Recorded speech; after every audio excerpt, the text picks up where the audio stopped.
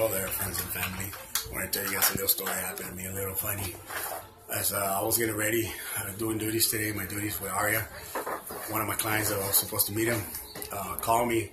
Well, he wrote me saying he was here, so I said, oh, I didn't know you were here already. I thought you were going to call me. Anyway, so I hang up. I started getting ready in a quickness. I put on my shoe. I put the wagon down there, put Arya down there, the cart, everything, whatever I was selling. As I was walking fast in a hurry, going on the way over there, I noticed that I was kind of limping. I felt like one leg was bigger than the other one.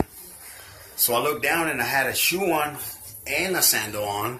And then I was thinking to myself, oh my gosh, what the hell? I got one sandal on and a shoe on.